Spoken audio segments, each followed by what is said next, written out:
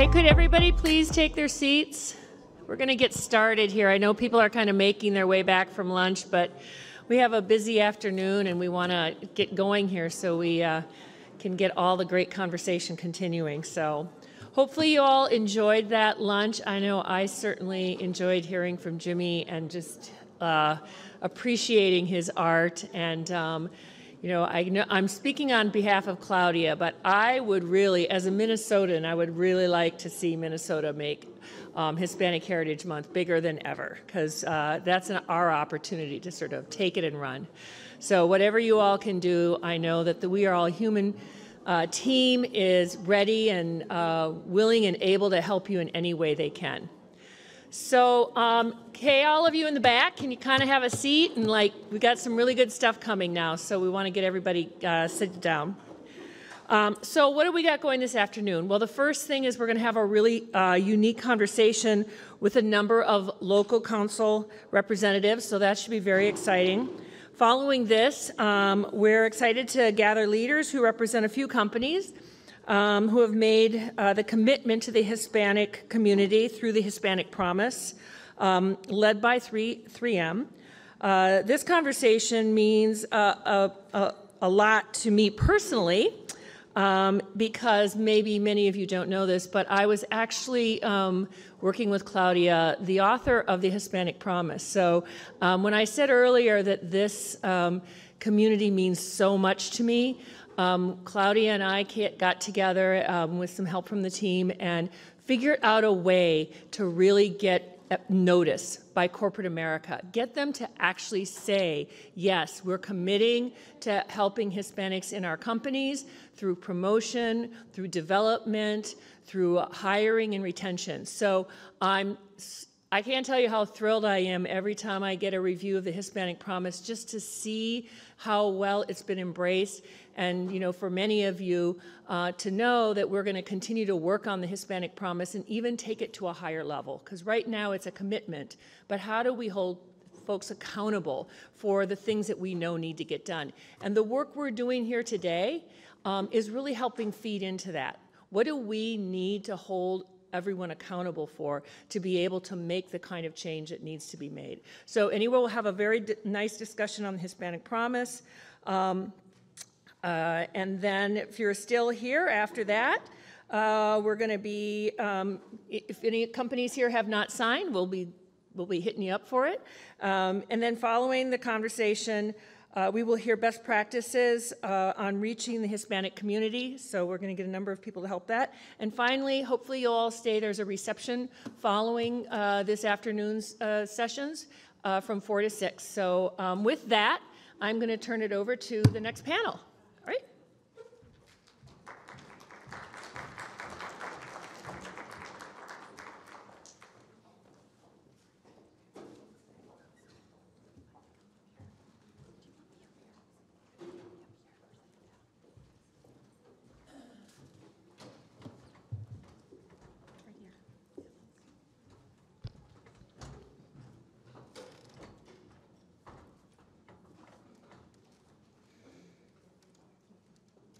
Hi there, my name is Christina Antello. I'm the CEO of Fair Ox Strategies. I appreciate the invitation from Claudia to join you all today. There's not a lot of Latina-run lobby shops in Washington, and so I appreciate every time she includes me. I hope you all enjoyed your lunch. We are happy that you are joining us now for a conversation with various consuls from Latin American countries, including Chile, Mexico, and El Salvador, in order to help talk about their experiences with their communities as U.S. Hispanics, and also about the opportunities to collaborate between the countries and the Hispanic community here in the United States. So with that, I know I'm not supposed to introduce you or spend too much time with that. We've got your bios up here. But you know, in our conversations in preparation for today, I was actually kind of blown away by some of the stories that they were able to tell on not just statistics and the numbers, but kind of the growth that their communities have seen in this region. You know, I'm from Texas, I live in DC, I have family in Florida, I've lived in California. All of those places I expect Latinos. But when I think of the Midwest, I didn't think about it so much. So again, when I heard some of these statistics and some of the growth, it is really interesting, and it is significant about our community. So maybe I'll turn it over to you, Mr. Ambassador, if you could start first and talk to us a little bit about the Mexican community. Thank you very much. Thank you to all the hosts and sponsors, the organizers of this very important, very relevant conference. And thank you very much to everyone here for this opportunity to share our experiences. What we have at the Mexican consulate in St. Paul, Minnesota is a very young history. We set shop in the year 2005 with my good friend, Consul Nathan Wolf, and had the opportunity to have wonderful head consuls like Nanette, Ana Luisa Fajer, and of course Alberto Fierro. And what we see is the growth of the Mexican community has been very visible.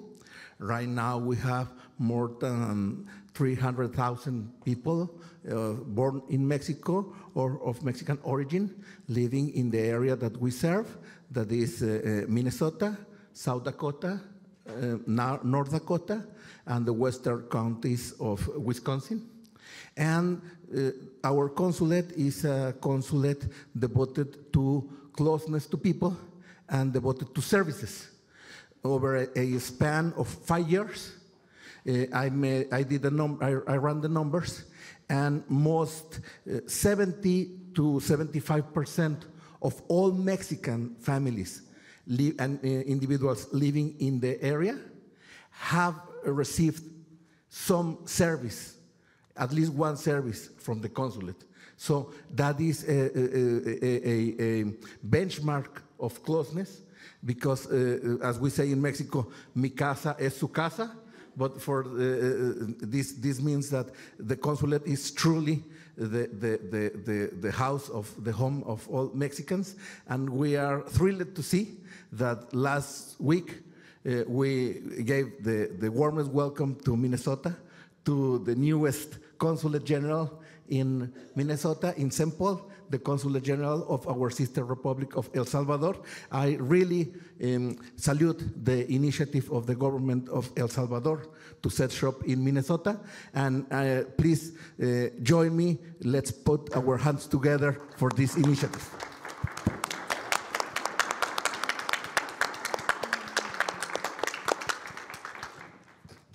Thank you. So maybe that's a good segue for you to go and talk to us a little bit about El Salvador as well. Thank you. Thank you, everybody here. Thank you for the invitation. As Ambassador Sierra just said, El Salvador, we just opened the doors for our newest consulate last Friday.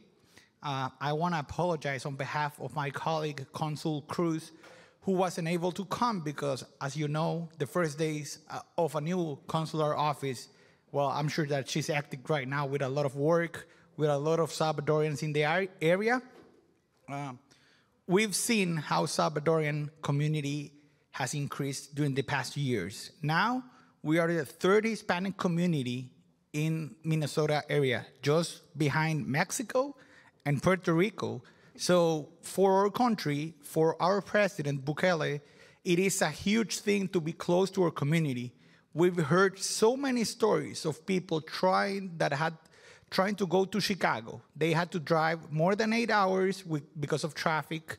The location of our consulate right now, we're moving in Chicago, was in downtown. So it was a nightmare for people to go. Just last year, we made 6 mobile consulates in Minneapolis, thanks to the help of Copal and a lot of organizations here. That was a record on the amount of times that as El Salvador consulate, we came to this state. Last Friday, it was also the first time in history that an authority from our Ministry of Foreign Affairs or Vice Minister of Diaspora and Human Mobility was in Minnesota. She was the one that made the inauguration. She went to a couple of Salvadorian restaurants. We know, I've been here several times. If you haven't tried pupusas, I'm sure you should. And our community increases by the day. We've seen people coming from East and West Coast to make Minnesota home. I just hope that after the first winter, they decide to stay. As someone before said, we're a warm country in Central America. If these people are coming from the coast, I'm sure it's going to be difficult, but resilience is one of the best things that describe a Salvadorian. So I'm sure that we'll be here for a long time and we'll continue to grow. And who knows, probably in a couple of years we'll be the second, because the gap with Mexico is great, but with Puerto Rico is really low. Thank you. And can you tell us a little bit about Chile as well? Sure. Bueno, my name is Teresa Palacios also, and I've been the consul for Chile in Minnesota almost for 8 years.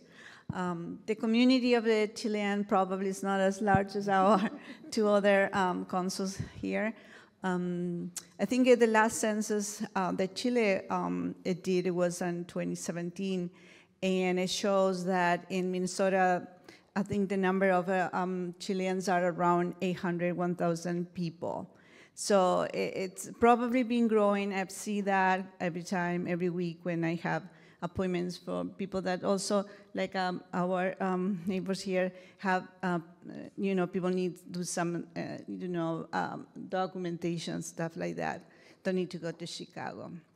So around 1,000 people, and people that are coming from Chile for work or a new, new experience, new opportunities. And I feel like in Minnesota, they are feeling very welcome, and they love be here. So many of them have been inserted in different areas and different fields, even in 3Ms, like the place we are right now. It's a large number of Chilean working professionals. So it is great to have that presence in big corporations that could help, like we are looking to try to get people involved in our communities to help the rest of the Latin American that are working very hard here in Minnesota. We know how hard the weather is, so make it more hard sometime in the winter with all the things that could struggle or not, or be hard for start a new company or new jobs and stuff like that. Sometimes it's hard to them to know what to do, where to go, how the resources are, where they are, and help and guide for their projects. So, like I said, the Chilean community is really small, but then it's growing. There are other presence and other big companies in Minnesota right now, and they are coming. There are people interested in grow and have family and be in a place where it's very diverse. I think we all know that it's a big change in Minnesota since the 70s or 80s to now. And that is attractive. That is attractive for people like the Chileans that are so far away at the end of the world, down south. But it's something that has been calling to them as well. So, yeah, I'm here to be part of this conversation. So very grateful, and thank you for the We Oral Humans for inviting me as well. Thank you. So Teresa just talked a little bit about some of the challenges that some of her community face. And I'm wondering, Mr. Ambassador, you talked a little bit about opportunities as well. And I'm curious to see if, from the folks that you are representing and that you have the conversations with back at the consulate, what are the challenges that they're facing on a regular basis here, and what are the opportunities that they're looking for? The immigrant community faces a lot of challenges, but over the years has proven once and again that it is an endless source of strengths and creativity. And the right way to enhance this creativity for us from the government is to promote leadership initiatives, to do outreach and work with young people. I see so many young faces here that I wanted to share with the conference a short video that I shared with the the organizers. I don't know. I thought that it would be projected. It's a video that has the narrative, a very short narrative of a program that we launched 3 years ago for the first time. As government, we tend to focus on the immediate challenges, but what lies ahead of the curve is more relevant for the future. And what is ahead of the curve is young people proving their commitment to a better future. So how we enhance in the United States and in the home countries this commitment through community service and volunteering, because every program of volunteering is a program of leadership. It encourages emerging leadership. So in 2019, we put in place the first cultural immersion and volunteering program. We drafted the program in order to address young people that have just graduated from college, and the response we had was incredible. I mean, the first program focused in California. I launched the program in Santa Ana in Orange County, May 1st. We had 4 weeks in order to get the applications because it was a summer program. And of course, the challenges were many. People already had summer courses, summer jobs, internships. To see so many young people abandoning internships, postponing jobs in order to go to Mexico, to the homeland of the family, in order to work with the community. And what we had is that in 4 short weeks, I expected to have like 100 applicants. We had 300. You know that the University of California has 10 campuses. We had applications from 9 campuses, not having spent 1 cent in promotion. And of the system of the California State University, they have 23 campuses. We had 22 campuses submitting applications. When I got Celia Aro from Humboldt State on the border with Oregon, I thought, how we had Harvard, we had Stanford, we had El Camino Community College, Cerrito Community College. We had people that are first generation going to college, and they came to Mexico. And the University of California, that was a partner, they told us, okay, you already had the group. They will come to Mexico, but of course, even from the airport, many will go back home because that just is life, that happens. Okay, we had 147 people accepted, and my list in Mexico City has 147 signatures. So a 100% commitment by young people. And I am very happy to share this information here at 3M, because the very first meeting we had for young people coming in order to do volunteering in Mexico was with the American Chamber of Commerce in Mexico City, AmCham, in order for them to explain, to learn, to open a two-way channel of communication. What can corporate world do with young people in order to enhance this vision of growing together? Because you see that we have many Mexicans here. Mexican born population is 11 million people in the United States. But if you have if you have outreach to the children and grandchildren, you have 30 million people. That is the way to go in order to have better citizens here and better citizens at the home country. That is why I wanted to share. If right now, for any reason, it is not possible to project the video, I hope that at the Facebook page of this conference, you can click on that video, and it is very, very short, and the video was made by the participants, not by the government. So it is very, spontaneous. Thank you very much. Federico, I'm wondering if you can talk a little bit about the same question, kind of the obstacles that are faced as well as the opportunities that are sought. Thank you. Thank you, Christina. Yes, well, the first and main obstacle for people was obviously get their documents and having to have all the support being given from the city of Chicago, which is around 600 miles away. That's why our president or vice minister, we worked hard for the past 18 months. Setting up a new consulate is not an easy task, but with President Bukele, we had to run. Even through the pandemic, we got everything. Now our community will be able to get their documents here on site. Also, a lot of people, a lot of Salvadorian entrepreneurs that have here a lot of restaurants, have companies of cleaning, have several things that we've seen. We were working with them, trying to support and getting the connections from El Salvador. Now, our new office will be able to help them, will be able to provide them the correct assistance.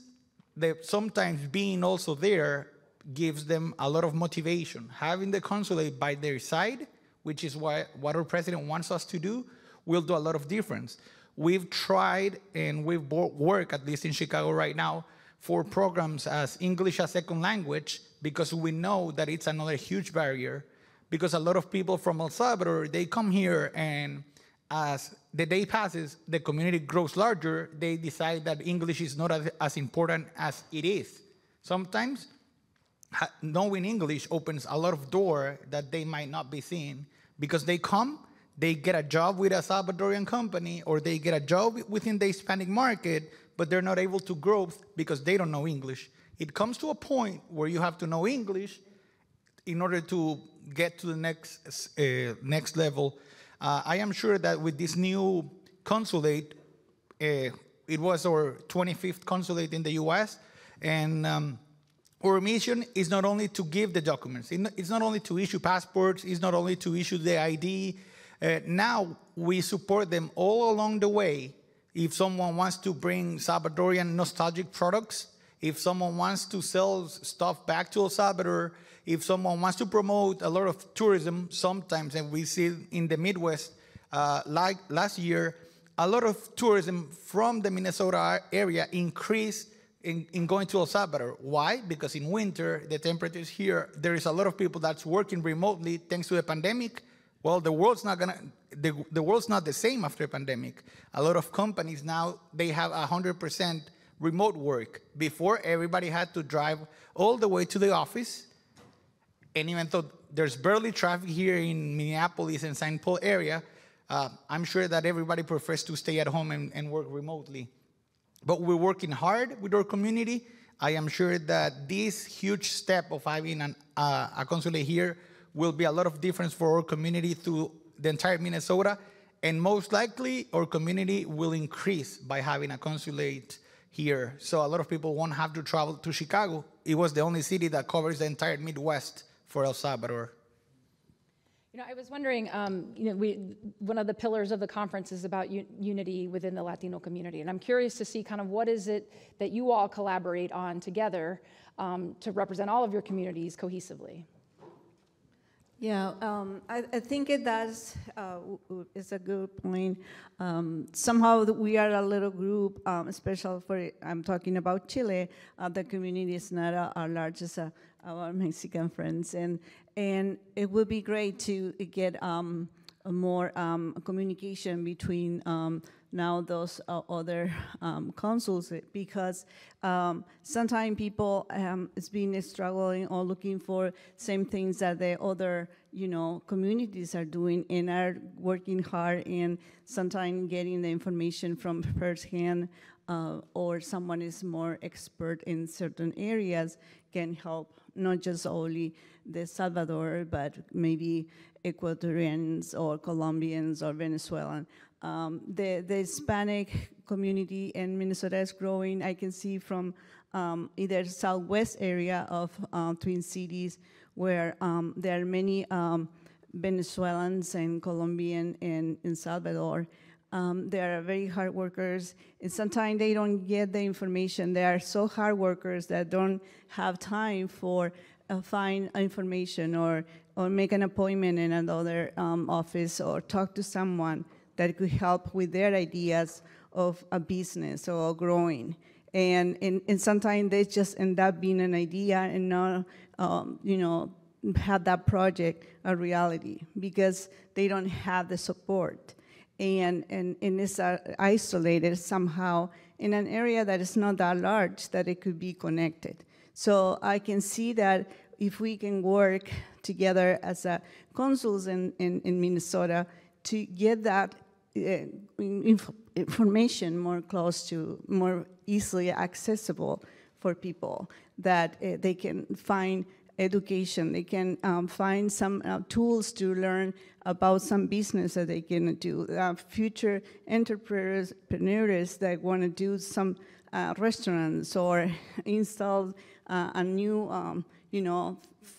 farm or even industry. Food industry is growing, and not just only restaurants, but it's the workforce in Minnesota is a lot of Mexican. I can see where I'm working right now. I have a full-time job as well, so I can see how they are doing a lot for this community, for this state. So it will be very important for our role to get to help this whole Latin American people in the state. So I think the struggles are those that sometimes people cannot get the information that they need because it's in different areas. We have the Department of Work or Employment. We have some other organizations in Minneapolis or in St. Paul, and they doesn't think about going to the consulate sometime for that. So unify information, unify all the resources could help all the Latin American people in Minnesota to get their projects probably more a reality. Mr. Ambassador? I think that what Consul Palacios Olson has just said is very relevant, that there is a huge potential for the consular offices in Minnesota to do things together to benefit the community. We have the Minnesota Consular Corps as a very important forum in order to collaborate. But maybe today we can see this specific meeting as day one of a new era of collaboration, because we are fortunate enough that between Mexico and Chile, we have the Alianza del Pacífico network that specifically has a branch working in joint initiatives abroad. We set together embassies and consular offices abroad. And with our sister republic of El Salvador, Mexico has the TRICAMEX mechanism of collaboration in order to offer to the immigrant community legal services, timely advice, preventive services, and of course to open new pathways to education and to healthcare. So let's make today day one of this new collaboration.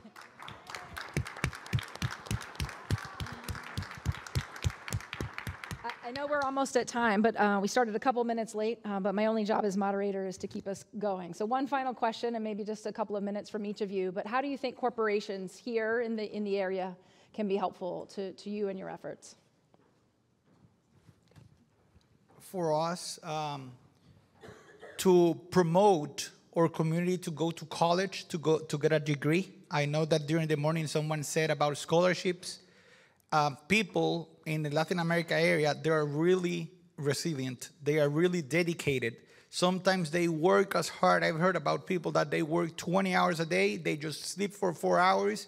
Then they work over again for 20 hours in order to get their kids to grow older. Now, this era, these people are also working. But I'm sure that if these corporations can provide them a motivation to go to college, to get a degree, to learn English, to include a career pathway, which is also really amazing. I've seen a lot of companies in Chicago and in Los Angeles. I was posted in Los Angeles. So these people that see that, okay, I started here, they started from bottom. It's usually how a lot of people has to start. No Hispanic that comes to the U.S. has the benefit of starting probably in the sky. They start, they work really hard, they start climbing the ladder, and if these companies have this career pathway, they are really motivated, and as soon as their times are coming, they study, they prepare, they work, they learn, and I'm sure that with these options, our community of Salvadorians, Mexicans, and in the area, as Rodolfo was telling earlier before, are probably the last ones that get a degree. I'm sure they will start to getting a degree. I'm sure that most of the people, the ones that are younger than 40,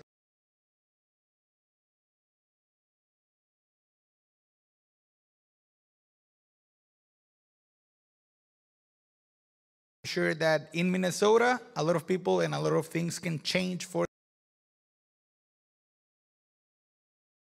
training. You're investing in your own people. You're not spending. You're training them. And the loyalty, as also it was mentioned a couple hours before, we, the Hispanic, if we receive stick to it, put it into practice, and make the company as it was our own, and work as hard as we can to produce as much money as we can. The best company that's in the world for us. From me, are working already and be close to the Hispanic or Latin American community. I think it's sometimes it's just get again the word. We can get involved. We can pass that information to our communities. Projects. I think like in 3M, the month of Hispanic month or celebration are happening, but sometimes we don't know about it. And I think that it would be the things to request probably is something we can ask is just get the word a little bit more out of the get it to maybe in this case to the consular corps or this Latin American consuls. Well, thank you also for. It's a pleasure, and I hope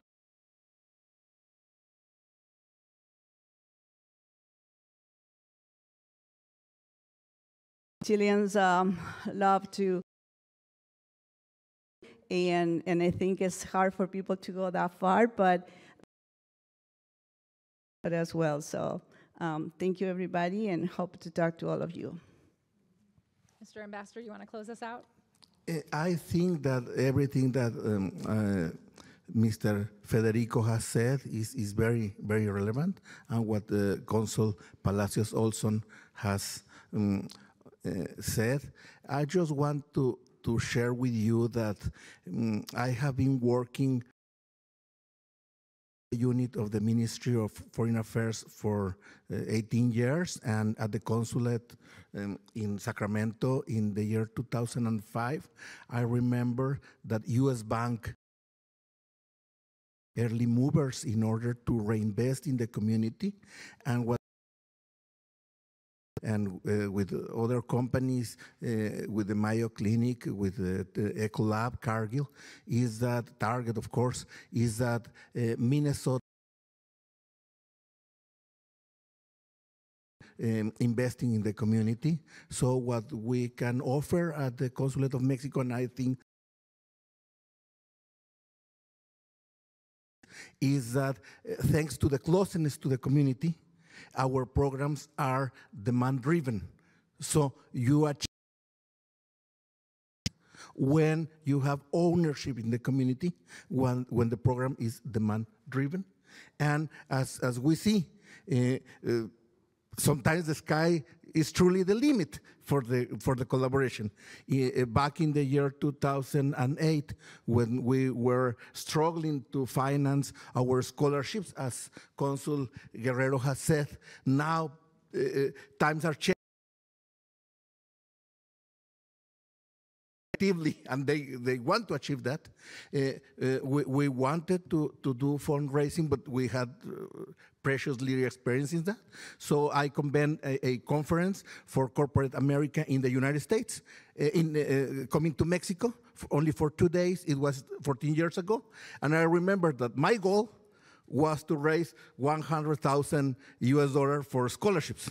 At the very first sessions, as I just mentioned, that I had this goal, a smallish company from Texas raised the hand. You already have the check here. So that means to the demand of the community, all the resources, they can have an impact not only in the families, but of the state of Minnesota and the United States at large. Thank you, sir. Well, thank you all for joining us. We really appreciate the perspective.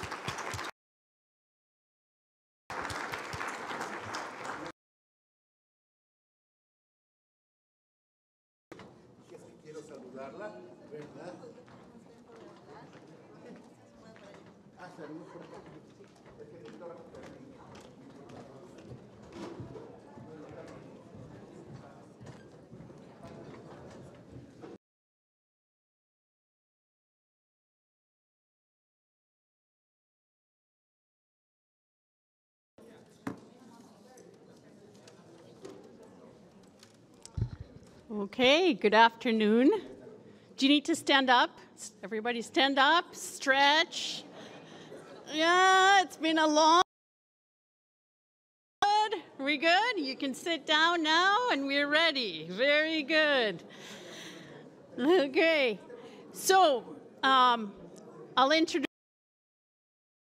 My name is Silvia Perez. If I can have you with me.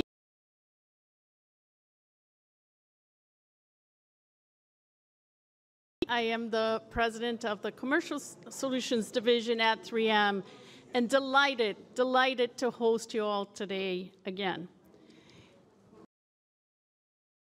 Phenomenal panel for you this afternoon, and I will let Mike, Natoya introduce themselves, but we have a fantastic set. From those, much is expected. It is a quote that our CEO, Mike, often repeats. And when we talk about the Latino, for those of us in corporations or institutions, governmental or not, that have resources, and much is expected to close the opportunity gap. So we heard this morning and throughout the day, Latino population. We heard about the needs in academia. We heard about what is needed, kinds of leaders we need. We heard from nonprofits. We heard from the public sector. We heard from politicians. We heard from. This particular panel will address in the next half an hour the perspective have signed the Hispanic Promise. Executive action to prepare, hire, promote, retain, celebrate Hispanics in the workplace. Together, we will explore how effectively we can reach representation numbers that we are all hoping we can do. We talked this morning at 3M. We hope resources and dollars to achieve that goal, because we need go and recruit, but we need to develop those workers of the future with STEM programs and educational grants. We will today discuss best practices of this business leaders to do all the pillars of the Hispanic promise, which I repeat, and celebrate Hispanics in the workforce by creating this inclusive environment that promotes all employees feeling confident and best selves to work. And I think that is very important. This morning, Latinos gathering today, it's because we want to make 3M a place where every Latino can be themselves and be at their best on their strengths and who they are. I am going to direct my first question to Maggie. And Maggie, you can share where you're from, but talk about the Hispanic promise, what it has.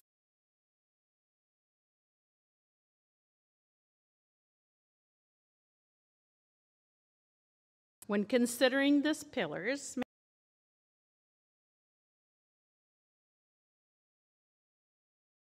best support the advancement of the Hispanic community within your workforce, consumers, and community. And she has a great story to share. So I know we only have a half hour, right? So I can't talk about all the things we're doing, all these various pillars, but I will talk about what we're doing to promote. And I think we all have seen it in most organizations where you have this middle manager being Black and brown communities representative at the top. And so we created a program designed to bust through. I work at US Bank in diversity, equity, and inclusion. I manage the military and veteran segment as well as the Hispanic segment at the company. The Hispanic Promise back in 2019, right before I joined the organization. And I came in, numbers like we got some work to do, but here's a problem. Great programs out there, but the program, right? So it's the system. And to really look back at our human resources policies, how we are promoting folks, because what happens is you have this great program, folks go through again, they don't see any movement in their career, they get frustrated, and you just train them to leave, right? They're gonna go somewhere else. So we had to figure out how can we make this not only possible, but so we worked very closely to really address those gaps by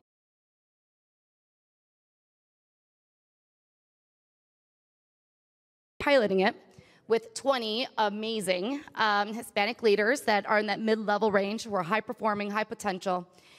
And we were very intentional. So we have representatives from every single line of business. Think about that in itself for a second. That something done. I got a friend over in this department, a friend over in that department. That's how you get.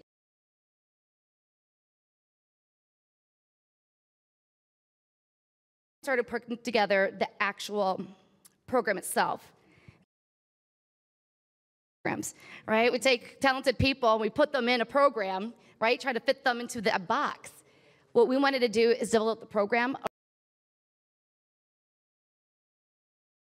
Each individual, we figure out in the beginning what their plan is. We give them executive coaches. We get them mentors. We're doing the development programming with them. And then we work on how to best support them, how to get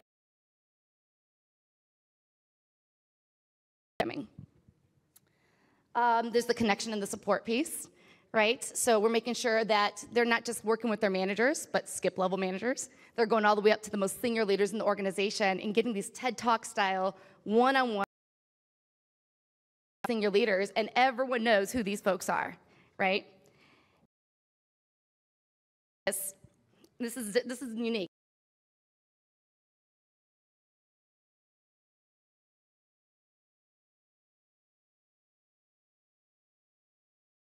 Folks go through all this work, do all this development, and their manager doesn't have a line of sight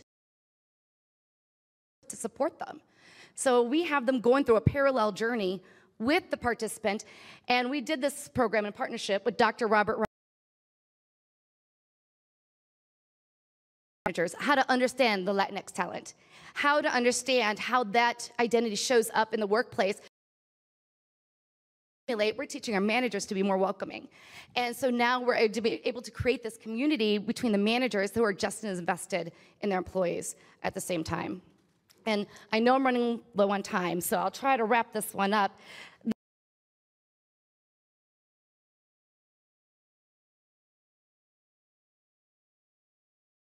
$16 million commitment to break down the communities. And this year, we're really doubling down to the Hispanic community. And these 20 individuals that represent all areas of the organization are helping us build that business case and how we're going to go to market, what we need to do, how we're going to do it, how do we earn that trust. And it's making my job a lot easier because now I got 20 brilliant minds helping me do that work. And they're going to be actually pitching that to the CEO at the end of this program, and that's so we didn't want to give them busy work, but something that they can actually do that's going to impact not only the company, but the community. So is it Zang? Huh? Zang, the name of the program? Oh.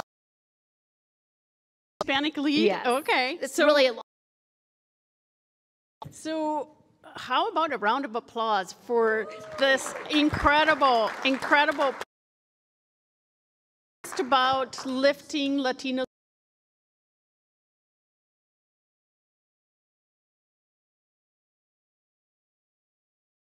just like a whole circle close. Natoya is going to address our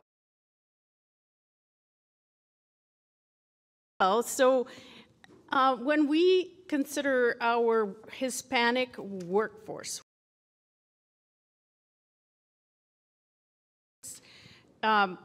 should be better prepared to meet the challenges and capture the opportunities of a productive engagement.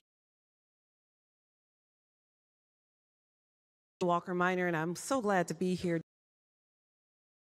Deputy General Manager for the Greater Cleveland. Signed the Hispanic Promise, and we were proud to sign that because I am new on my job, about a year and a half, and I'm the first person.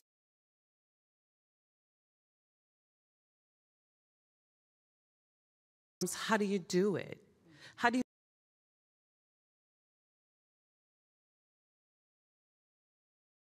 majority of the employees are black and brown because they're the bus operators, but they don't have any authority, they don't have any financial prowess, they don't contribute to the policy of the organization. So when you're in an organization like that, and you have non-minorities in engineering, in finance, and in planning, why do we need diversity, equity, inclusion? What does that mean? Is that gonna take a job away from me? What does that mean? And so I am working to decrease anxiety, increase engagement and understanding, and that's education with my colleagues. I say that I've been doing diversity, equity, and inclusion before it was a thing, because I've been doing it since I was 14. Because I was in the first class of busing in Cleveland, Ohio in 1978. When we were bused, us brown kids were bused to the west side of Cleveland so that we can get to educational parity. This is on the heels of the civil rights movement. So 13 years later, school systems across this country fighting for educational parity. In Cleveland, that resulted in busing, taking black and brown kids from the east side to the west side. And what we found then, and what I find today, is it was parents at that time, we don't want busing, this is not good. And they were afraid. But my peers in school, they were not afraid. And so I became friends with people who didn't look like me. I've been doing diversity since I was 14. And then when I was 27, I went into a program called the National Urban Fellows. If you've not heard of it, write it down, nuf.org. It is a program designed for Black and brown students to earn a graduate degree in public policy. And so I was in a cohort of 20 people. And that is where I learned Latinx, because before that, right, this is 27 years ago, before that, I just said Puerto Rican or Mexican. But in my class, I had Panamanians, El Salvadorians, Chileans. And so it was there that I learned this is so much broader than a single word. You cannot categorize people in that way. And so taking the time to learn and understand differences in culture are critical. And taking enough time so that you can educate and inform your colleagues so that you can get the engagement and the buy-in that you need. And if there's one thing that I can leave with each of you as you continue to do this work is understand the systems in the room. Look for allies. Educate the allies. Look for those that aren't on board and continuously drop them tips to education and understanding, because we don't need to be fighting this. We have to continue to move forward with fact in a way that does not intimidate or create anxiety, because folk get scared. Folk get real scared.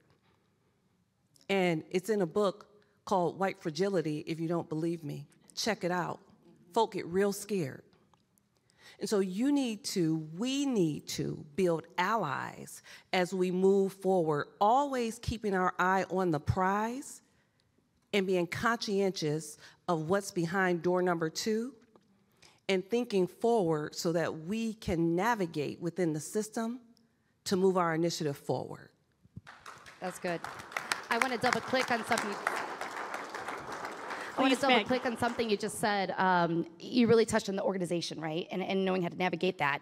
And, just to add on to that, right? Get involved in your BRGs. We actually recently just did our studies, and we have KPIs showing that our Nosotros Latinos BRG has if you serve on the board, you have a 41% higher chance of getting promoted within the organization. I see my leaders high-fiving each other over there, like, yes.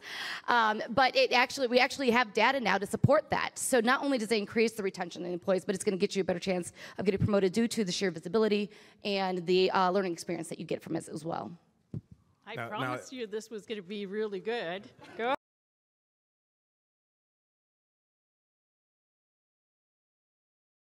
You will do well. I mean, my goodness. So, but Natoya, this is incredible because not only are you a trailblazer, Cleveland in the transportation, that's unheard of. Power to you. So, Mike, you're going to do great. Mike, can you talk to us about Hispanic activation? And this is a great question for Mike, because he comes from a consumer company. And so how could we encourage more companies to harness the Hispanic promise and opportunity that the Hispanic consumer represent? It's a really good question. I wish we had more time. We have time. There's a lot to it, and the answers already provided speak to this. I'm the head of diversity, equity, inclusion, and soon to be belonging as well, which we'll incorporate and wrap that in for this December 8 years. Extremely important, but just to sign the Hispanic promise doesn't do enough. So to sign the Hispanic promise, I tell folks when I talk to them is that DE and I work is messy.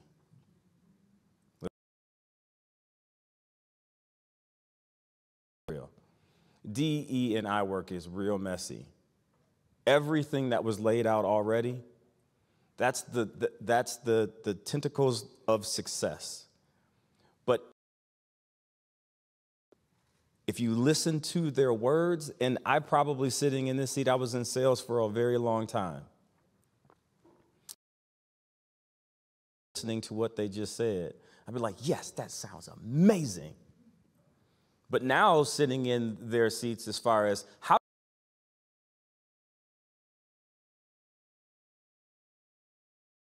when you present the Hispanic promise and you say, this is what we're going to stand for and this is what we're going to be about. I think each organization needs to have employee resources.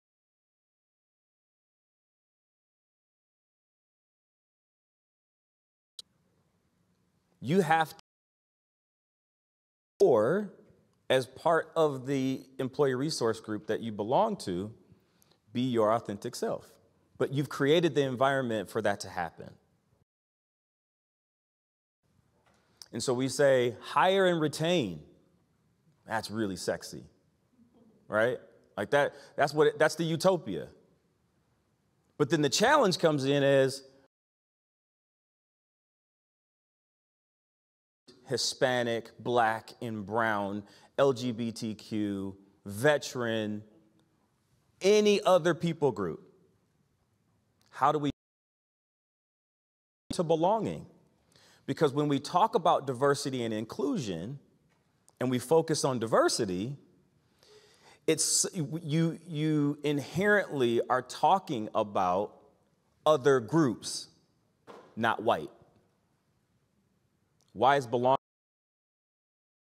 Have everyone as part of the conversation, right? So that's when our work, and when I started and I took over post George Floyd, what does it sound like? What does it feel like?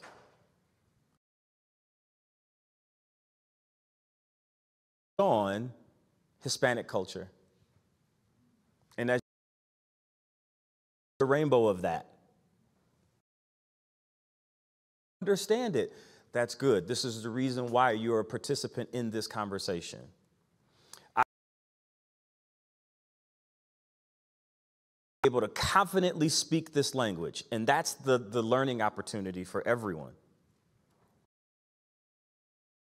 Speak this language. I, too, was part of the first cohort group of inner city students in Milwaukee, Wisconsin to be bussed out as part of the 220 program in Milwaukee, Wisconsin to take inner city kids and be educated in the suburbs. I then went on to predominantly white ICU. The reason why I say that, I was able to navigate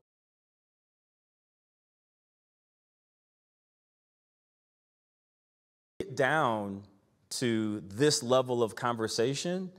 You have to get people comfortable to say it's okay. And the work that we have to do is giving people the benefit of the doubt.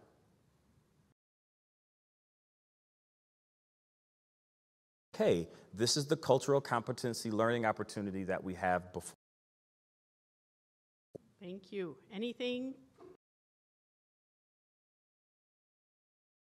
It's messy. It's in fact quite ugly And painful.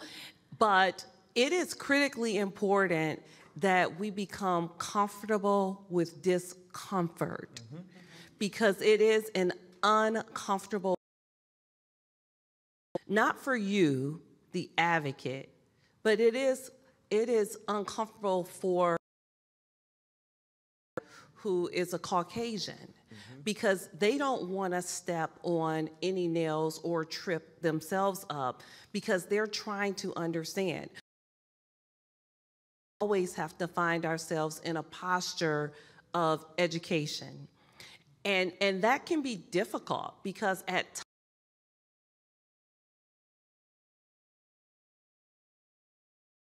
depending what we're dealing with, the microaggressions are like, okay, hold.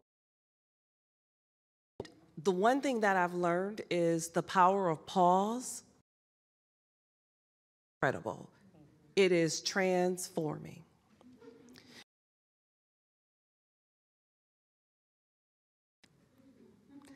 And a lot of times it is better to pause than to proceed, because what comes out next, and we need to create allies. Just to piggyback on that, speaking to the courage and how at times it can be messy. Even when I'm talking to our senior leadership, our executive, and asking,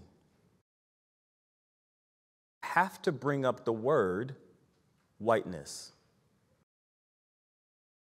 For me, I've been in the CPG industry for a very long time.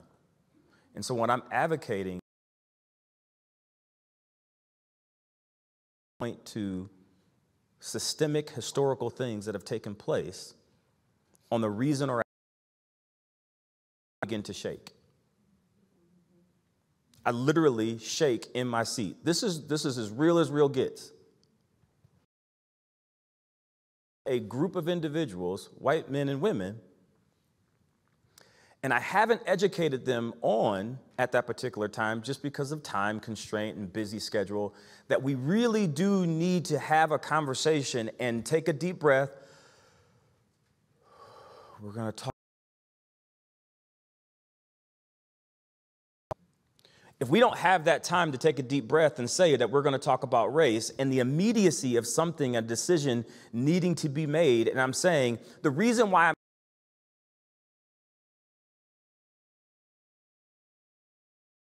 associated with Hispanic individuals, and I need $500,000 because I got 20 kids that I want to send to school.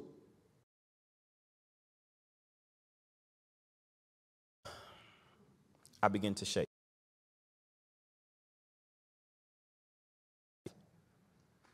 And so this is the reason why we started with language. We started with conversation. If I say Hispanic, if I say Latinx, it's okay. It's okay. We're going to go through this journey and this process together, but 1, 2, 3, let's breathe. We're going to. Great. So we haven't done this today because we're doing really well on time, and yes.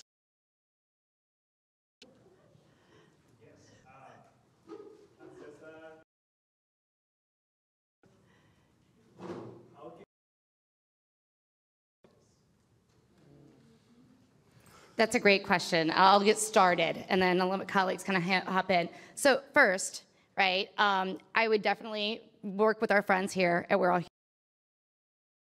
What they do, they can help consult you, work with you, and help you get these infrastructures built up.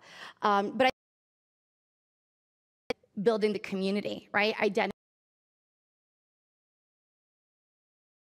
Like, what's the mission? What are you trying to achieve within, the student base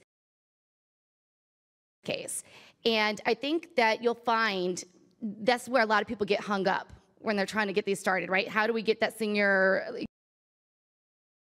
approval of this program? How do we get that off the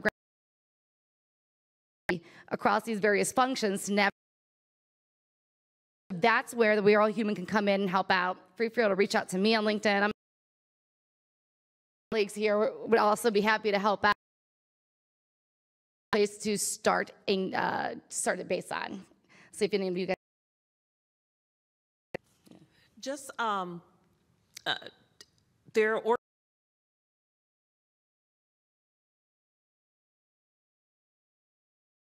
in Cleveland.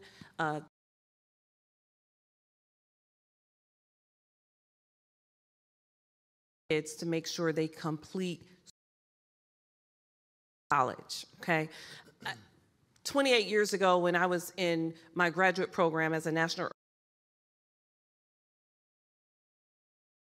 Latinx colleagues who didn't complete high school, the numbers haven't shifted that much.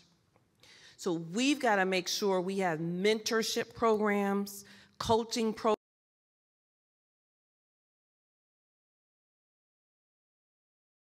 our young people, our future, are educated and the mantle, because it is a journey. And so we've got to make sure they're prepared that when we say stick, they're ready to stand level. I'm glad you said Esperanza. It's a great organization. There's a lot of great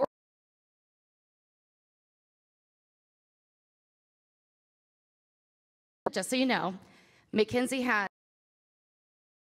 a managerial program that is free. That is free by McKinsey. Make sure you reach out to them to do it. So they have a Black, Asian, and Hispanic leadership development program. You can do up to 20 folks through a cohort, and it is the top of the line development. So I'd highly recommend looking at them as well. I would add for the Hispanic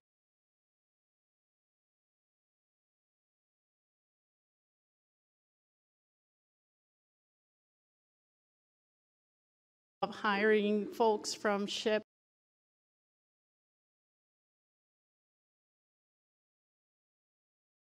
Hispanic as well, and all these organizations. I also think accountability on corporations. We donate a lot of money to colleges and universities, and one of the universities that I'm working with, we how they get allocated in terms of G's, not help, you know, scholarships, and even if still in STEM and science, things that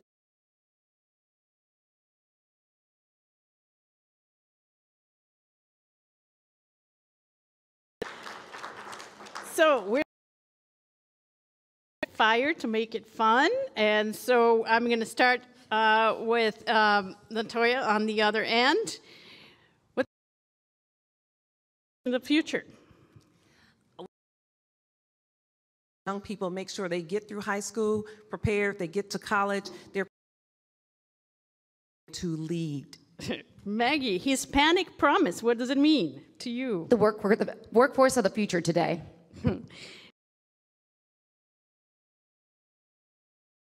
Unless everyone's included. Very good. Going back there, so to do less of being, feeling like you have to assimilate, be authentic. I tell Latinos to do more of. Go out there and get that. D&I moment.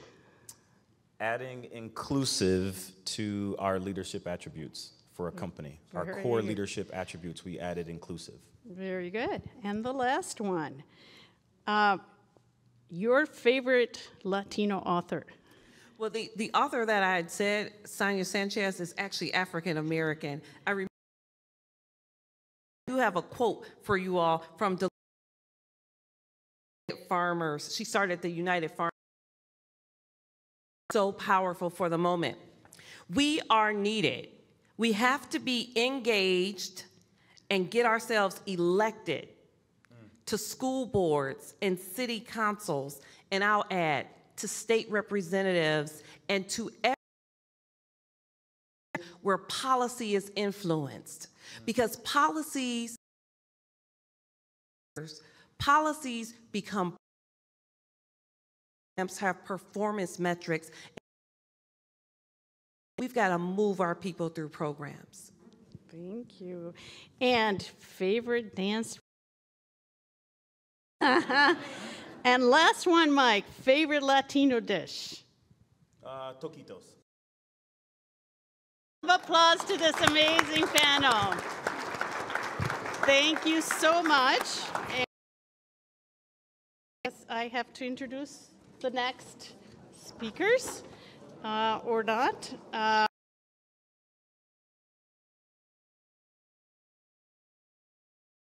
Hispanic community.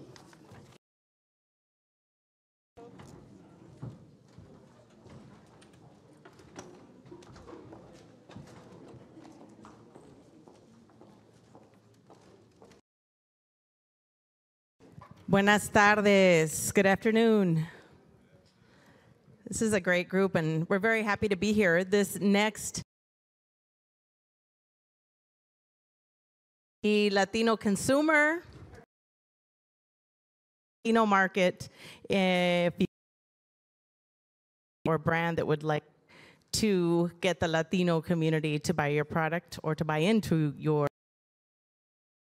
Today, I am very Santa Maria, La Raza, and I'm with Maria Moreno. Hola. Good afternoon. Yes, and I first Access television show. Yes, we do, especially we support a lot of Latino entrepreneurs. So we help them start their business, get the word out there for people to know what they're doing. So many people that want to start the business to be their own bosses. So it's very, very. About what? About a year old, more or less? About a year and a half. Very excited. Yeah, so we're ready to just keep moving. So it's a very interesting way of starting this conversation because I think that Entre Panas has a great insight to talk about some of the burning questions. Opportunities, Maria, do you see in? You know, United States is the second largest Spanish-speaking country in the world after Mexico. So I think that just sums it up. We're all here, we're ready to go, and we are here. As we know, the Latino community in the U.S. is the largest majority in terms of market. This year, there are $2 trillion in Latinos across the country. And that's a large market share. It's a market share that a lot of the Latino media are working hard to get a piece of.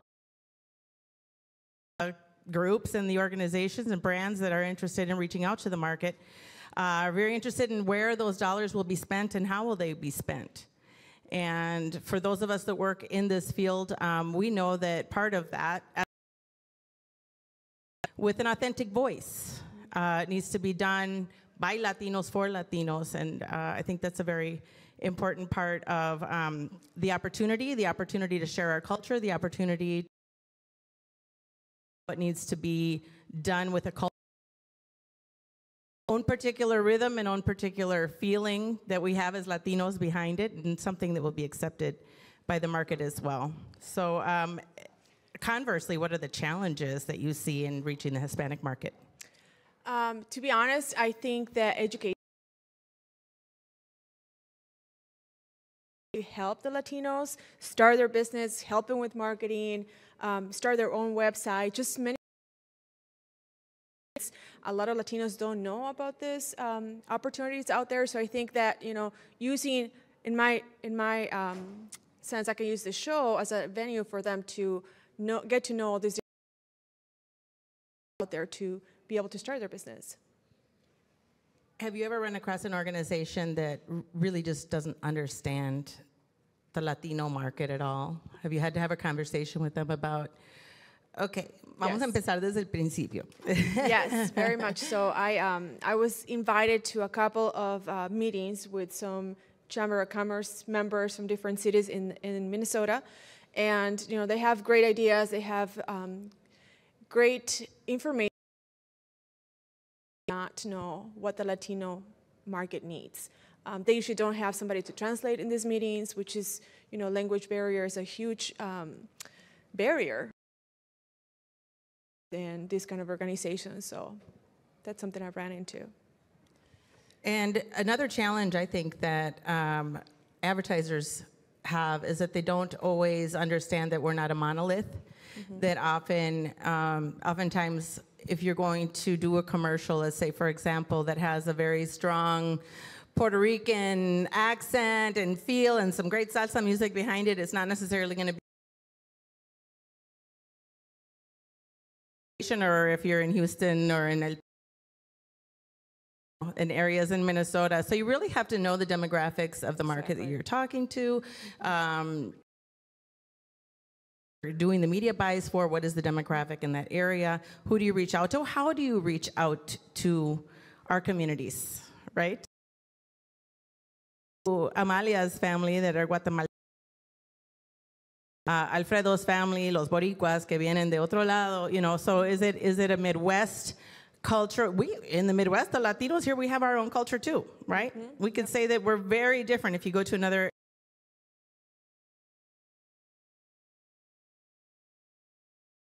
Because, you know, necessarily of the ethnic groups that their parents or grandparents came from, but because they've created their own geographic subcultures, and you have to know how to talk to each of those kinds.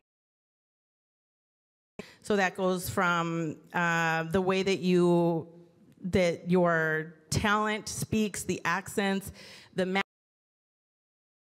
de fondo, you know, all of the way that contextually you all has to be considered culturally, geographically, demographically when you are creating an advertising campaign for of client, organization, group. It's a different approach, and those are the things that we as Latinos. But when you're reaching out to a client that is not someone within the Latino community, you have to hold them by the hand. Sometimes you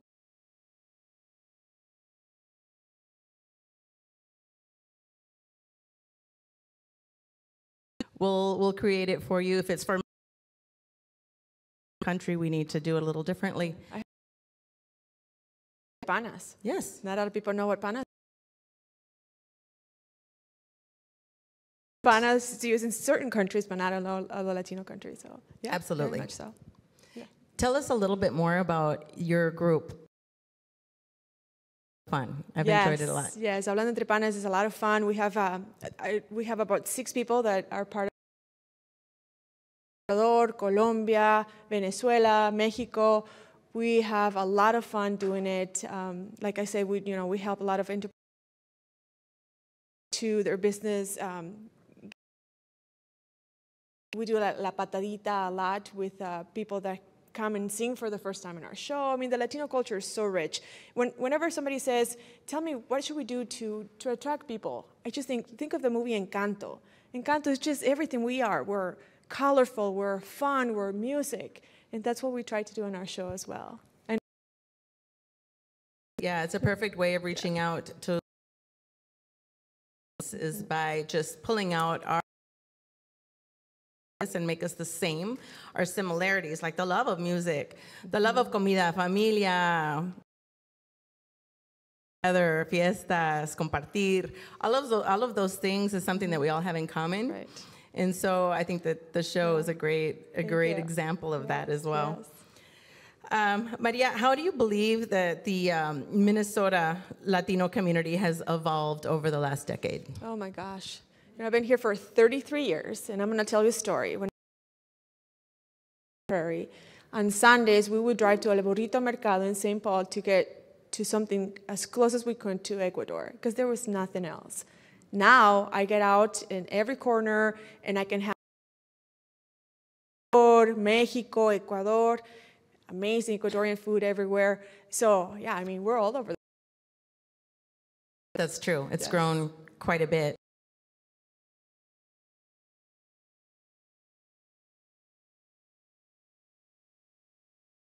I mean, you walk into Target, your house possibly, maybe not, and they have the Latino section, and you can get your tomatillos, and you can get your, whatever it is that you want to get. You can't really get the pupusas or anything like that, but you can get some of the Latino foods, that. So we can get guinea pig too now. You can get it? No, nunca foods, no. Special places. See me afterwards, I'll tell you where. What do they call it in Ecuador again? Cuy. Cuy, that's right. Cuy, muy bueno. With them. You can reach out to the Ecuatorianos in town and let them know where the best cuy is. Yes. There's always an opportunity. So, and stakeholders, because there may be some here in the room, what do they need to know to?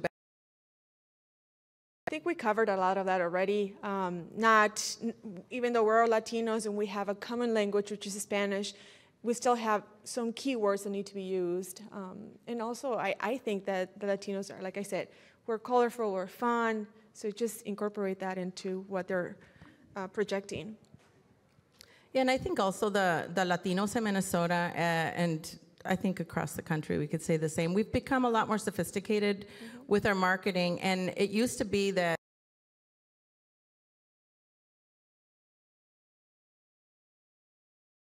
our community can choose where it's getting its information and its advertising from the handhelds in their hand. And they're getting their advertising and marketing through untraditional sources like TikTok and YouTube and other venues. So they can actually pick and choose the kind of advertising and messaging that they're getting. And some people do still want to switch on the public access channel and switch on la radio. Of course, the TV and radio don't go away, but there's also all of this additional flood of information and marketing that's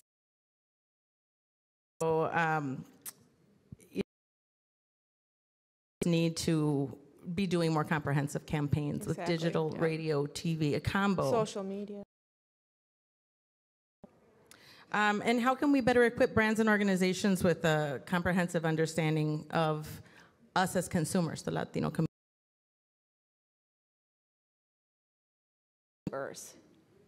Many not work for the other, so we just always have to think about that too, I think. And I found that it's really important as media organizations act as consultants. So we're not only just selling advertising as if you would walk up to, you know, WCCO or Hubbard Broadcasting and want to buy ads for your brand in the English mainstream market, it's pretty easy.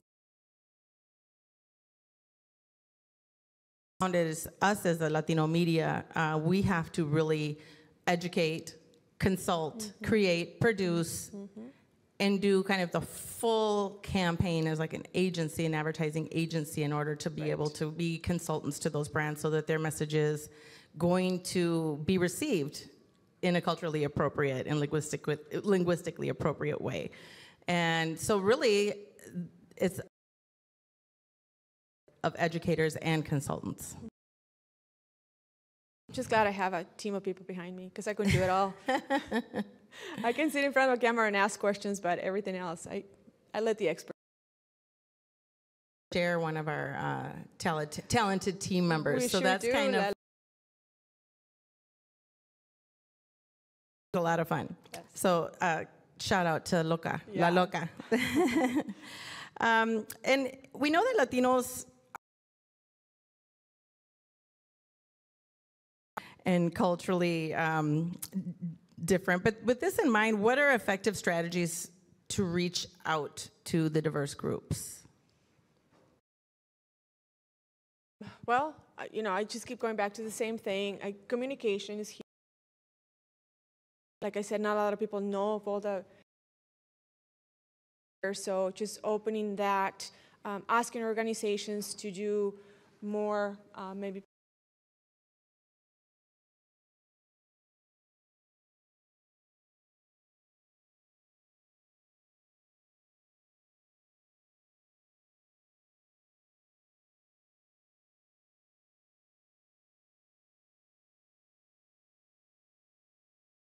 appropriately represented Latinos. Festival that we did, it was a 4-day festival that we did with the City of Bloomington in Richfield, and we had anything from organizations, again, speaking about different programs they have. We had a fashion show.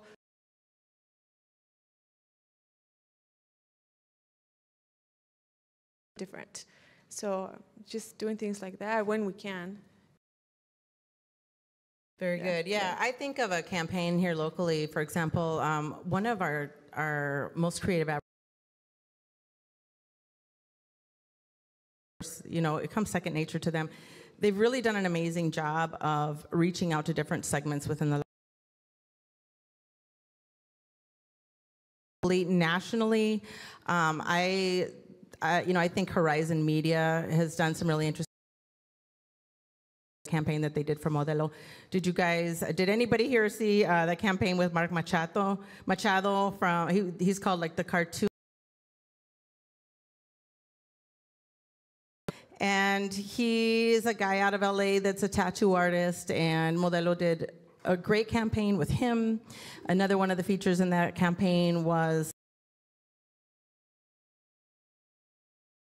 it does the hairdresser for a lot of the stars in sport.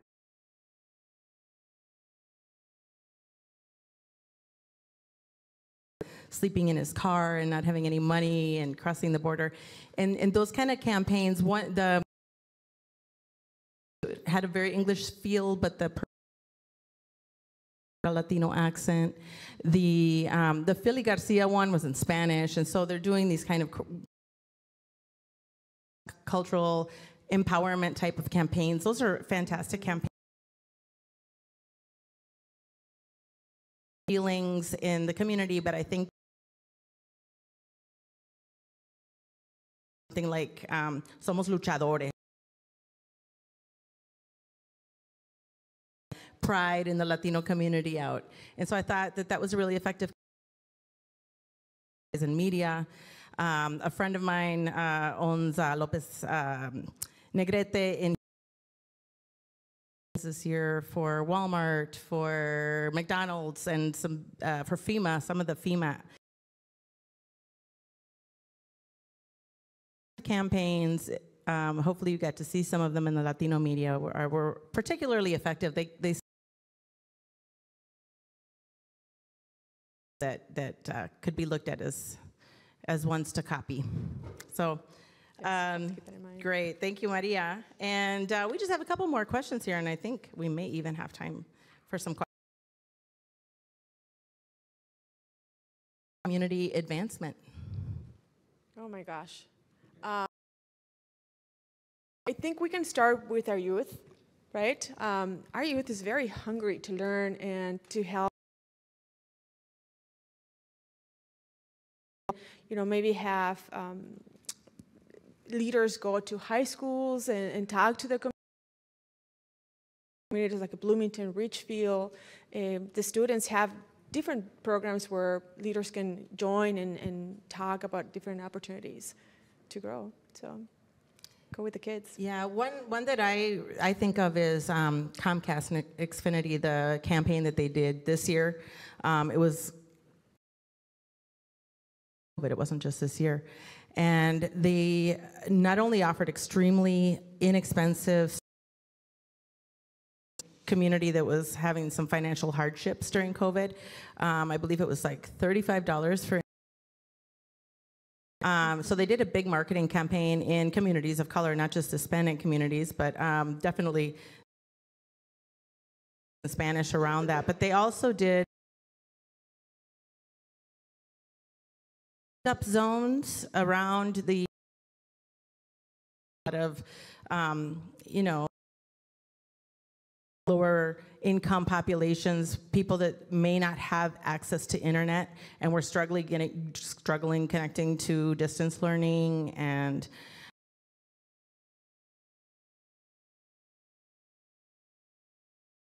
connect to the internet and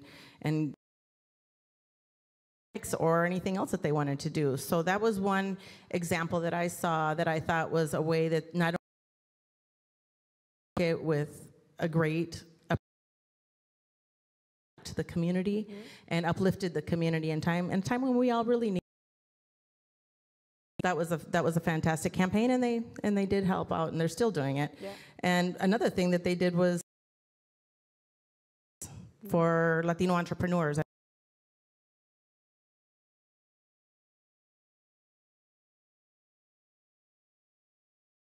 Have businesses to become better entrepreneurs. So those kind of programs, they win because they acquire more Latino and more people of color in their client base, but they're also giving back. Doesn't know about them. So again, we go back to educating and getting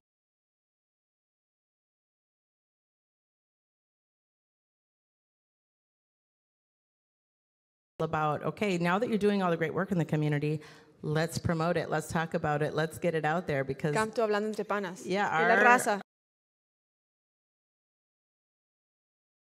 The word, but often, you know, they don't reach out and they don't get the word out appropriately. Right. And sometimes it's a waste of their resources. They're doing great programming, and then they don't get the right participation. And let's talk about perception.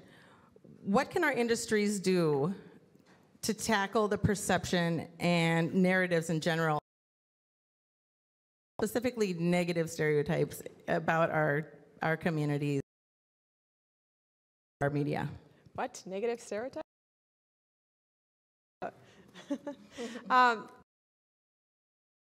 Try not to think about that. I think the Latinos are great. We're amazing. I mean, we make life a lot more fun, right? So I've been to live in this country for so long. I've never had to have anything negative so far, and I hope it's going to stay that way. However, who just graduated from college, and she had mentioned a couple of times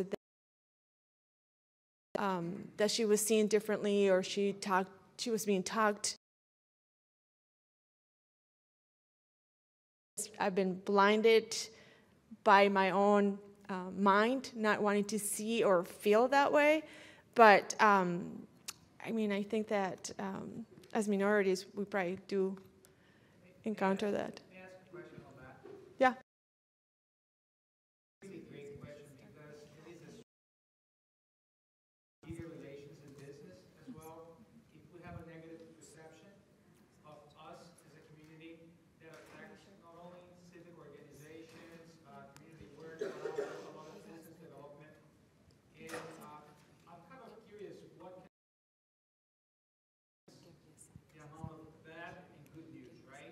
I think we have more bad than good news. It's okay to have bad and good, but I think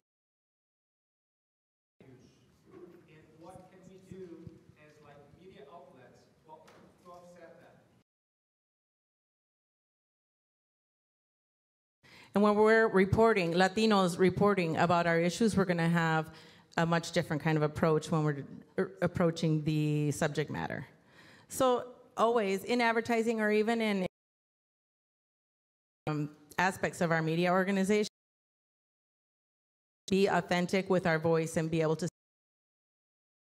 and how we approach a certain situation. And that is why Latino media, we need to be there providing a voice for our community and not allowing other people to write our narrative. And just be proud. I think that, you know, whenever we walk into a room, we're just proud of who we are, and that makes just a huge difference. I mean, negative things might be happening around us, but just by us feeling proud of feeling. Does anyone have any other questions? Now is your time. Come on. Channel 16. Yes, my neighbor's mom is Mexican. She speaks Spanish no English. But my neighbor and his siblings, they educate that in order to immerse in the Mexican connection.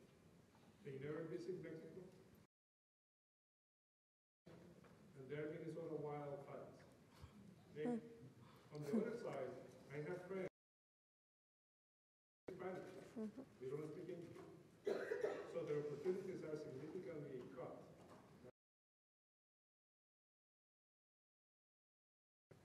Where is the balance? I mean, we're really proud of our heritage, but how do we particularly where you have a state like very strong state like, and it's not so easy. The reality is it's not easy at all, particularly here. Maybe in California it's not so easy at all. So where is the balance? Well, the key word is balance. You want to balance both sides of both neighbors, right? You don't want to be on one extreme or the other extreme. So you don't want to completely deny your ancestry, right? You don't want to say to your children, don't speak Spanish, because we know that it's a benefit. That's going to give them more opportunities when they're older. But like you say, you don't want to be completely cut off from the society that we're living in here in the United States. So you need border and the other foot on the other side of the border and be bilingual and bicultural. I think that's been the way that, at least in our family, we've approached it. Same here, same here.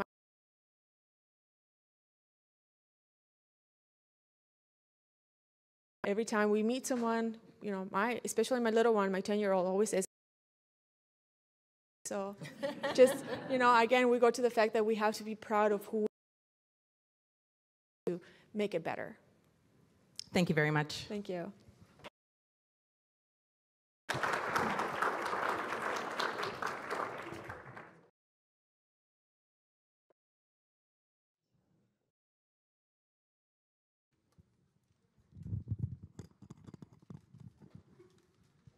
All right, we are closing in on the end, but we have one more speaker this morning, or this afternoon. Here, I'm so honored and excited that this person has decided to join his comments. I think we talk about sponsorship and mentorship and allyship, and you know, what more could we ask for Minnesota? And this is even more exciting for you. Great allyship from our mayor of Minneapolis. So I'd like to welcome Jacob Fry to the stage to these topics that we're talking about today.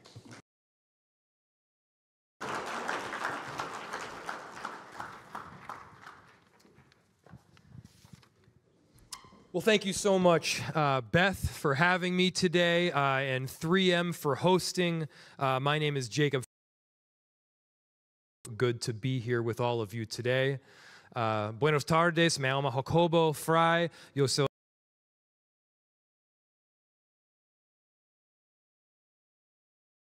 it's really a great honor to be here with all of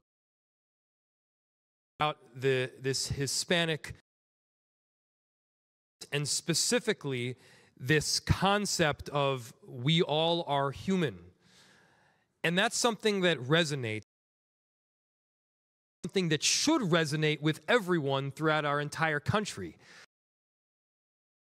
Box ourselves into these finite patterns. We box ourselves literally into boundaries. We set up walls. We designate areas where you are supposed to and are not supposed to go. All of this is entirely arbitrary. All this runs counter to the underlying principle that we're all people deep down. We're human beings, and we should be treated as such. And I don't think that's too much to ask.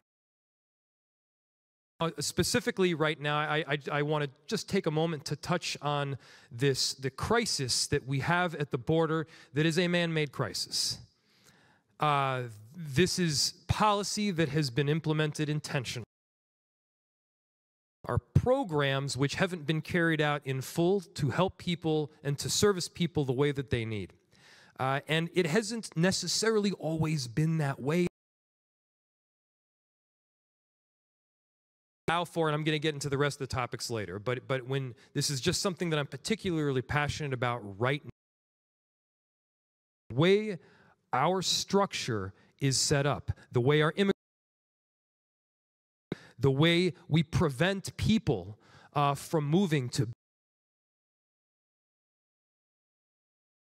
seasonal or permanently, the way we set it up now is not only an immoral decision, because people are barred from their loved ones, families,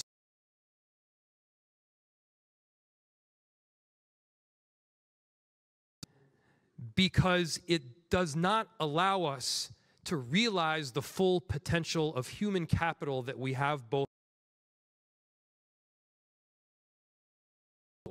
right now in our country. We have more than a few jobs that are available. In fact, we've where almost every employer, including 3M, where we are located right now, is in search of really talented people. Of Minneapolis has always relied on the talent of our immigrant neighbors, bolstering the economic vitality of everything that we have going on in our city, and especially right now as we come back, as we recover from a global pandemic, as we try to get back not just truly transformational, we leaders that are not just at areas in the work that we're doing. And just to give you an example or two about what this looks like practically, I want to talk about East Lake Street. How many of you are familiar with East Lakes? How many of you are from here in general, or live here in general? Okay. And are from East Lake? All right. For those that do know, it's an ordinary place. You can walk down the street, and there's like 1,000 different kinds of tastes packed in on the same block that is created by this interconnectivity of human beings that is literally woven right onto. There's 1,000 different backgrounds and mentalities. There's a ton of different races, and the Latino community is tried and true on this corridor, and in the surrounding blocks and neighborhoods specifically. I mean, you hear Spanish on almost every single block, and everybody, from residents to business, global pandemic these past couple of years. Now, tragically, the same areas that were hardest hit by areas that were hardest hit Floyd. And so that's hit and then hit again. And then there was an economic downturn. And then there's all of the other things that we all collectively. Perhaps one of the things that has been the most apparent is the resilience. The resilience of an extraordinary people that add every day. They're strong. They're coming back. And when I go and I talk to business owners over there, what I also love is they're really looking for are not extraordinary in that they are fair and honest asks. Give us the canvas so that we can help. We want to make sure the corridor is safe so that we can get both our customers in and we can get our workers and way. Opportunities for is the essence, I believe, of correlation between hard work. Type a little bit here. I mean, these are incredibly hard. Yes. And I'm a believer, if you were to like take the core beliefs of my ideology, of the philosophy that I guide myself by, I want to create between hard work and success. I ran for Team USA than anything else, is that if you work that's standing next to you on the starting line, you're probably going to beat them. I believe that if you work hard, you should see a direct access to game. Part of that is set up in a way that is not fair to everyone. So depending on who your parents much more difficulty at times in getting. And so there's a few things that we're trying to. One, as it presently sits, an example again.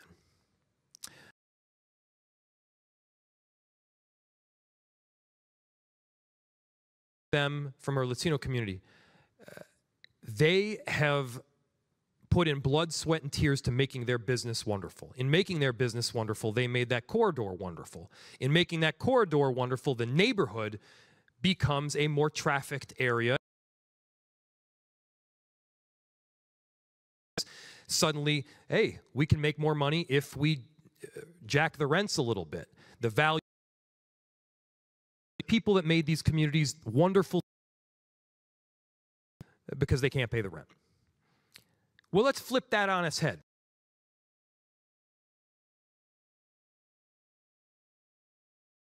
Equity is a business term. Equity as a business term means when things get better, you have it means you have an ownership interest.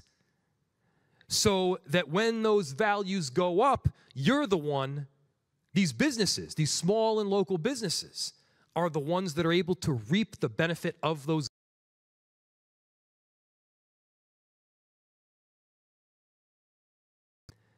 That help to bridge the. Have the ability not just to own their own business, but to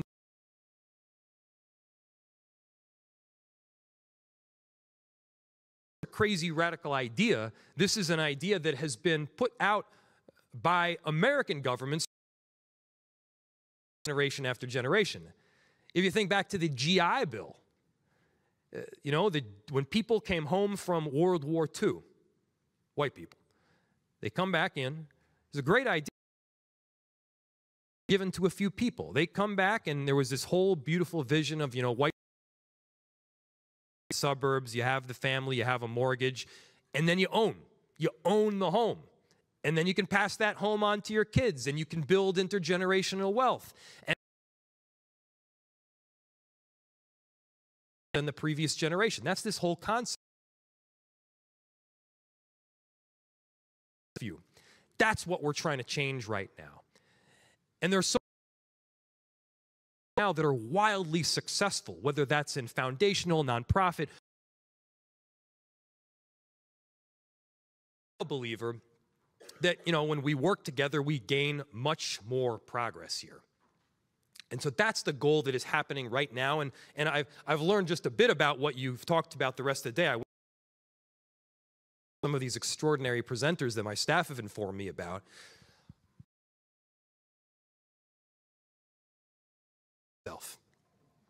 So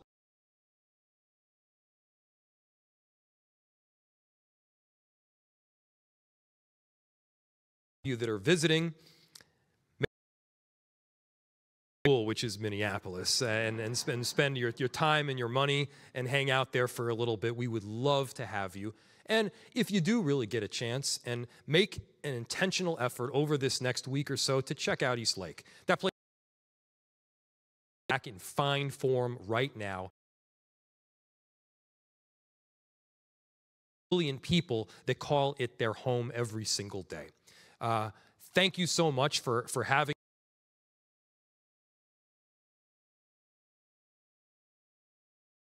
together. It's an honor to work with you. Thank you.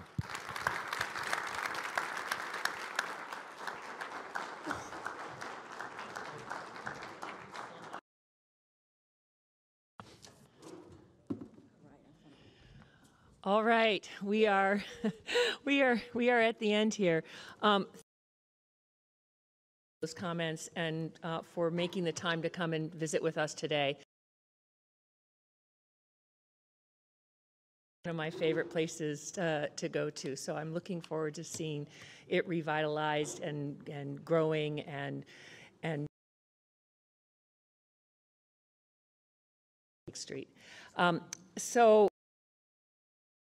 was fabulous. I don't even know what to say about those two panels that we had. Really, really great food for thought. I love, as somebody who, you know, Hispanic Promise. Wow, you guys have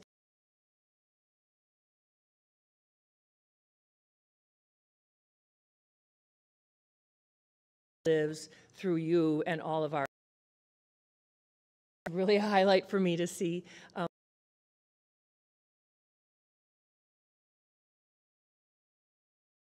Just a little thing that I want to tell you.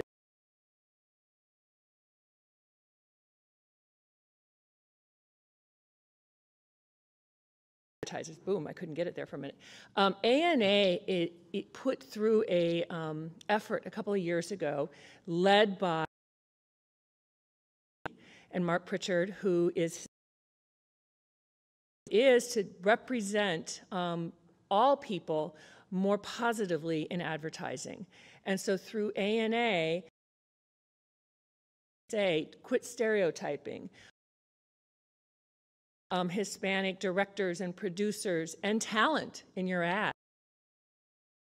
manner. And so, you know, I know that when I was doing advertising as a CMO at Principal Financial Group, and if you go and look at some ads that we did on Principal, we really did try to show, you know, families that were come from all places.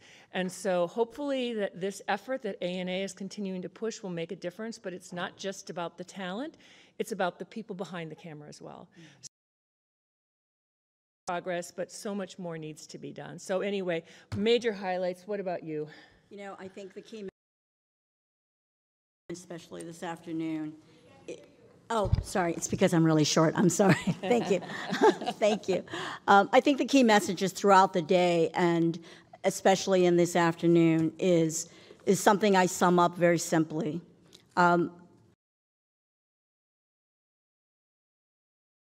And they talked about, you know, equity without inclusion, and that one, we're resilient. One, we have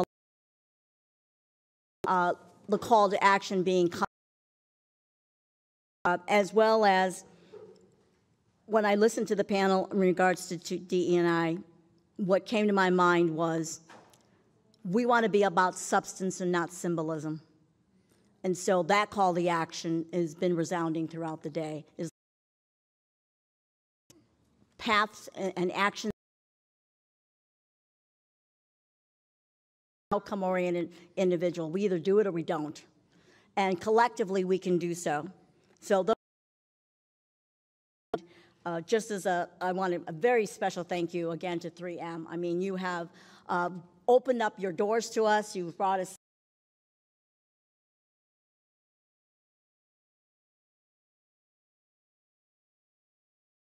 investment of time, your expense of resources. This is substance.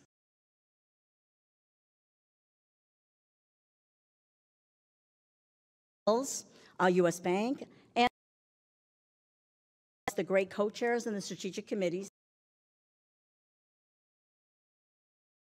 Is the very first We Allow Humans Foundation's first time in Minnesota, and here at 3M. We know there's going to be a reception right outside.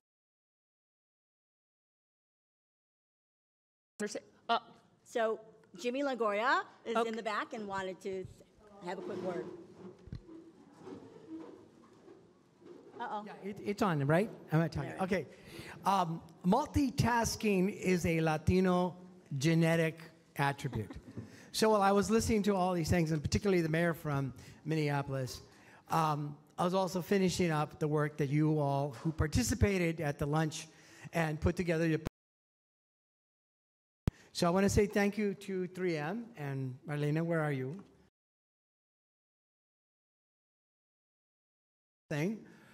Here's the thing. The very powerful message that we have today is get up and go.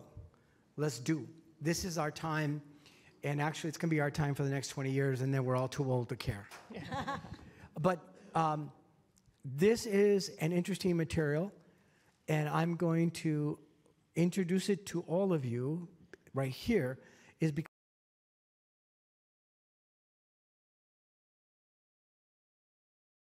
quick and clean, and it can be used to change the way in which our cities look. Partnering with 3M to incorporate the material into it. Think about that. And remember what I said earlier, if you don't have a Longoria in your office, I'm sorry for you. Because this is the future. I'm not kidding anymore, okay? If you don't like my work, find another Latino, but have a Latino in your office. Walk out, because they're not. All right. I've just been told that the reception is. Thank you very much. Thank you.